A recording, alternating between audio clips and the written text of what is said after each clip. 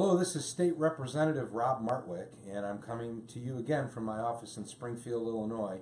So it's May 29th. We've got a few days left until the budget deadline of May 31st. So it's Monday. I hope you all had a nice Memorial Day, a solemn day of remembrance for those who made the sacrifice for our country. I hope you were able to relax and enjoy some time with family. We were here. It's now 7:30. We just got out of session. We've been in session all day. And we start up again tomorrow morning as we're working, trying to get to the budget deadline. So I wanted to do a quick Facebook Live video, as I like to do, and talk to you a little bit about math, a little bit about budget, a little bit about taxes. And so, as I'm sure you're aware, there's been much talk about a potential tax increase, and there's no doubt that that is what's going to have to be done. And really, let me be very unequivocally clear here. Anyone who says that we can balance a budget without a tax increase is lying to you. Okay, let me repeat that. They're lying to you. Either that or they don't know what they're talking about. We're currently spending $41 billion a year. We're taking it about $32 billion. And everyone who's honest acknowledges that there's no way to close that gap with anything less than some sort of tax increase. So what's been talked about? A lot that's been talked about was we were at 5%. That expired and went down to 3.75%, which created this big budget mess. We've stacked up a backlog of bills that we're going to have to pay interest on. And now much talk has been talked about getting us back to that level. No one wants to actually get to 5 because that might look bad. So we're talking about modestly less than that, which I think is silly. But nonetheless, a 4.95% or a 4.99%. But for all intents and purposes, putting it back at 5%. So the question that you have to ask yourself is, what does that cost? And I think that's a very important question. We need to know this. So today in committee, when we were talking about this, one of my colleagues on the Republican side brought up the fact that this is going to cost the median family in Illinois. The median family, which is an income of about $58,000 a year, a very middle-class, working-class family, it's going to cost them $600 a year. $600. Let me write that down there. Median family. $600 per year.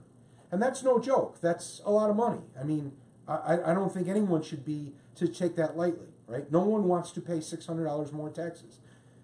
Certainly not a family of 4 that's only making $58,000. Just out of curiosity, Governor Rauner filed $188 million of income last year, just for the sake of argument.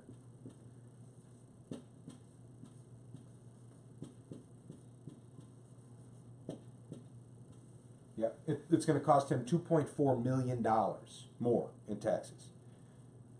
It's a lot more than $600, but just so you know, it's going to cost him $2.4 median family, $58,600 a year. So the question is how do you justify asking them to pay $600 a year more? Well, one of the things I always like to say is, well, fiscal responsibility says if we don't do that and we keep stacking up debts, we're going to have to raise it even more than $600 to pay off those debts in the future. So just like your credit cards, the sooner you start paying them off, the better. And this is the situation we're left with after years of fiscal irresponsibility. But there's another point to it, and that's program cuts. And I've just taken 3 here, right? So everyone knows that over the course of the last 3 years, Governor Rauner has proposed massive cuts to programs in an attempt to make spending cuts to balance the budget. Now here's the thing, even with all the spending cuts he's proposed, every budget he's been proposing has been billions of dollars out of balance, showing that even when he makes massive spending cuts to important programs that help the middle class, working class, and the poor, he still can't balance the budget without a tax increase. Okay? His last budget literally had a line item, $4.5 billion, attributable to working together. Can you imagine that? He actually could put a dollar value saying that we're going to save $4.5 billion by working together. That's silly, and it's not the way we should run our government, not that sort of silly stuff. But let's talk about the program cuts he did propose, okay? So let's say the median family, $58,000 a year, has 2 kids, and those 2 kids are good students and they want to go to college, right? Every middle-class person's dream is to send their kids to college so they can have a better life. It's certainly mine. I imagine it's yours. So what did the governor propose in cuts? AP classes, right? So your kid wants to go to college, you're making $58,000 a year, 2 kids, you know that's going to be very expensive. But hey, there's good news for you. There's opportunities in the state of Illinois. AP education, well, if you take AP classes and your kids test well in the AP exam, they get credits for college, meaning less classes you have to take in college. And at our state university rate, right, University of Illinois, Northern, Southern, Eastern, Western, ISU, each credit that you get for an AP class that you don't have to take a college class for, every credit that you satisfy, is worth about $1,500. So if you have a child who takes 3 AP education classes, and that's 2 kids, that's 6 college classes satisfied at $1,500 per class. Well, that's, by my math, that is $9,000 that you saved in paying for your kid's college education. A family of $58,000 a year saved $9,000 thanks to AP education. What did Governor Arnold propose? He proposed to eliminate funding.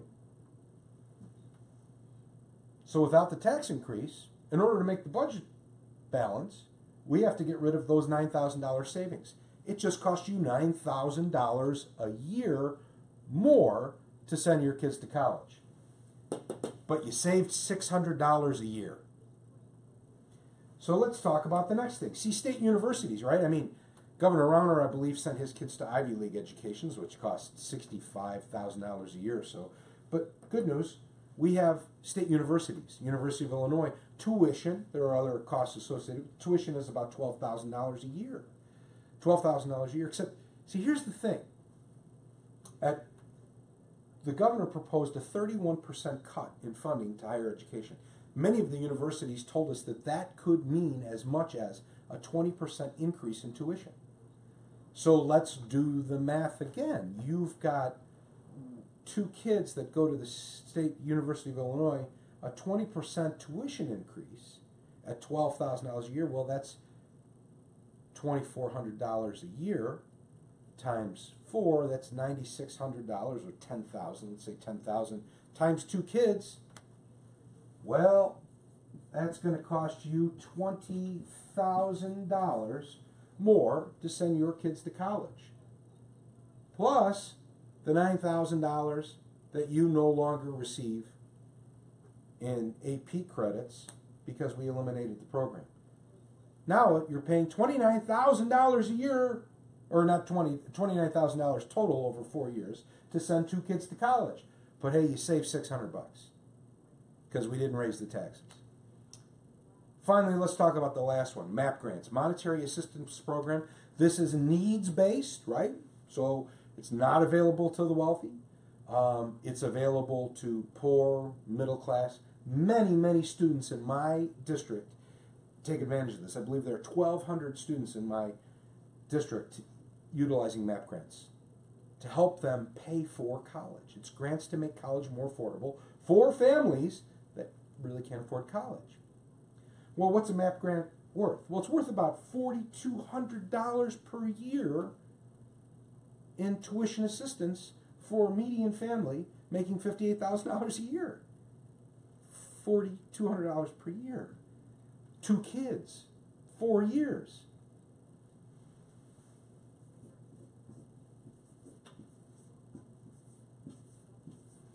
$38,000 plus $20,000 plus $9,000 more that it's going to cost you to send your 2 kids to college so that you can save $600 a year. Now, this is just one example. There are many other examples. But just for college tuition for a middle-class family with 2 children who want to go to college, we are looking at $67,000 more so that you can save $600 a year. This is the trade-off in balancing a budget. If you don't raise the taxes $600 a year, you have to pay for the programs. And I know what you're saying, but how can $600 a year more get me this much in benefits?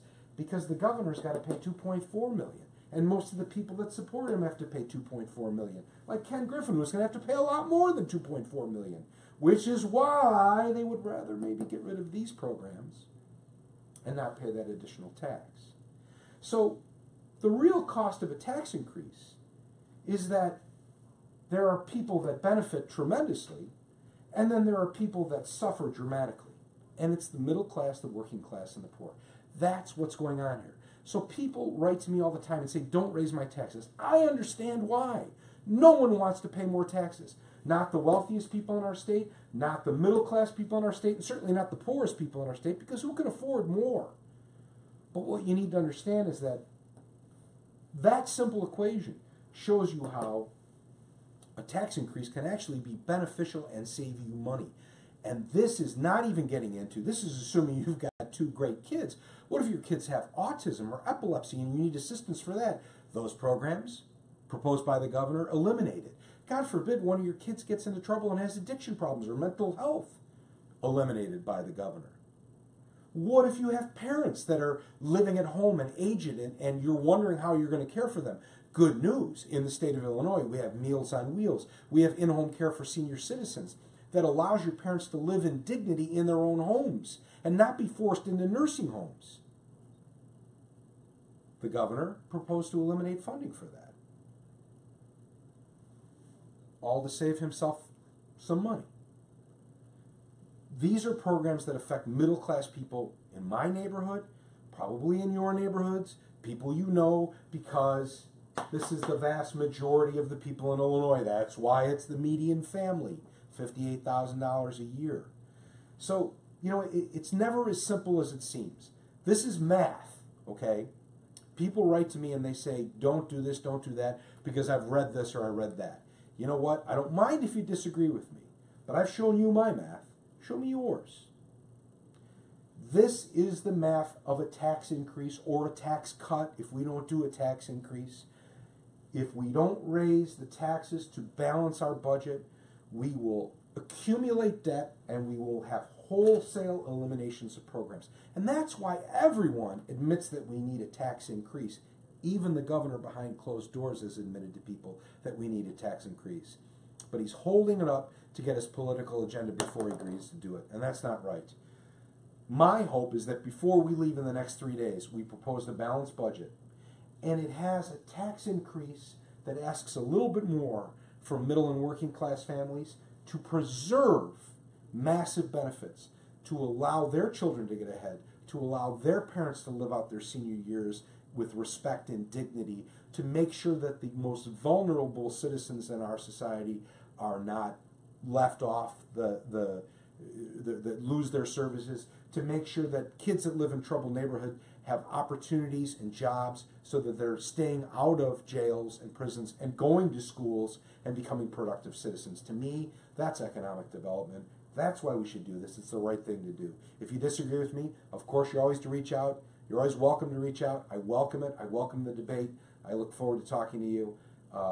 Check in the next 2 days. We're going to talk more about the budget. There's 3 days left. I'm going to do a video every day talking about the budget and what we can do. This is one thing. Next time we'll talk more about tax increases and fiscal responsibility and the right way to balance a budget. But check in. We're going to be doing more of this with more math. So if you don't like the math, show me your numbers. Thanks very much for watching. Talk to you tomorrow.